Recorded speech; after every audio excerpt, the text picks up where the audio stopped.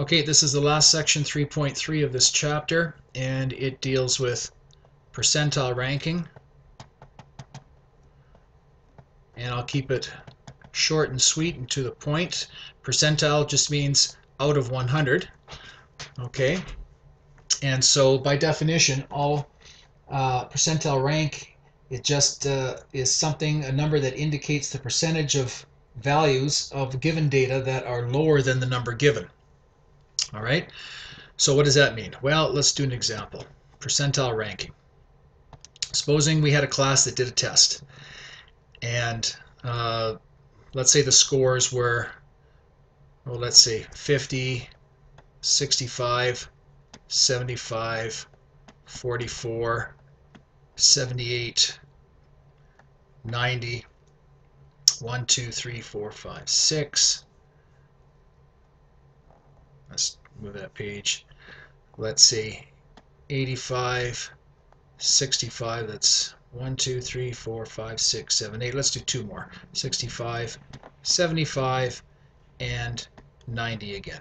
Okay, so 10 students in the class. They got these marks on a test, student 1, 2, 3, up to student 10.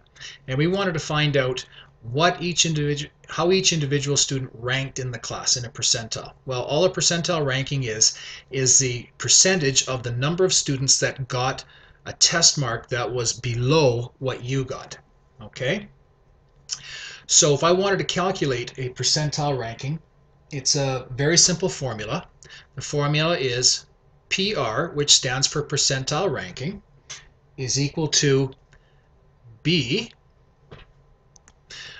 and B stands for the number of scores or number of pieces of data that is below what you got or below the one we're testing, divided by N, which is the total of the pieces of data that we are including, multiplied by 100. So let's just, for example, take a test score of 85. Okay, let's just pick that one. Now, if I'm going to calculate the percentile ranking of my score, or this score of 85, out of the other test scores, and how I ranked in the class, percentile ranking is just equal to the number of scores that were below 85. So let's go through. 50 is 1, 65 is 2, 75 is 3, 44 is 4, 78 is 5, 65 is 6, 75 is 7. So there were 7 scores below this grade of 85, not mine, but I'll say this grade, and the total is out of 10, because there's 10, 1, 2, 3, 4, 5, 6, 7, 8, 9, 10, and I multiply that by 100, that is equal to 70%. What does that 70% mean in terms of percentile ranking? It means that 70% of the other scores on that test were below what this one was.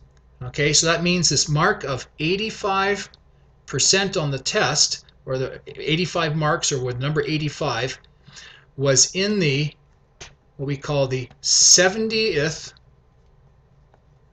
percentile. 70th percentile ranking.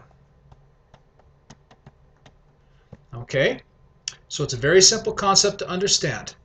It's just B stands for the number of pieces of data that is below the one that you're testing. N is the total number of the pieces of data. It's a percentile ranking, so we multiply it by 100, and then we know what the ranking was. Okay, now where's this done? Well, babies that are born, they're ranked as a percentile when you're looking at their height and you're looking at their weight of when they were born. And there's millions of babies born, and they've got a lot of data to compare with when a child is born. And when a child is born, they will be ranked a percentile ranking for their height and for their weight in comparison to millions of other babies that have been born.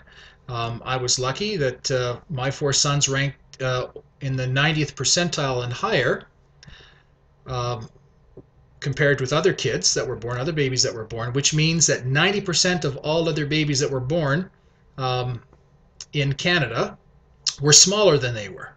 Okay, so my boys were born fairly large. Okay, so that's just one example of where percentile ranking is used. It's used in sports, percentile ranking, athletics. It's used in lots of other examples, but sports is probably the most common one for keeping statistics. Percentile ranking. It's used by scouts to assess talent, to assess skill, um, in other areas. But this is just one really quick example of calculating percentile ranking. Okay.